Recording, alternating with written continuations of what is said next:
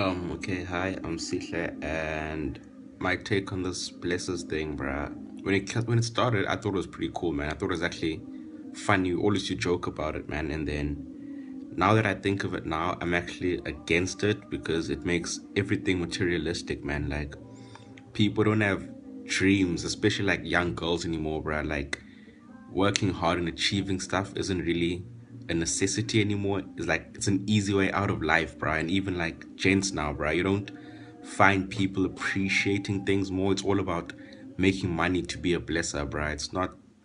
I don't know, man. I don't have the words for it. It's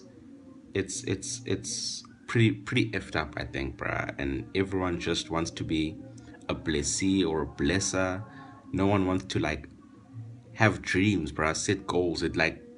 It even goes against like family values now because there's no love or anything in it. It's just all about the fancy cars and the houses. Everything's just it's plastic, man. It's not real and it's not for me. I really don't like it no more.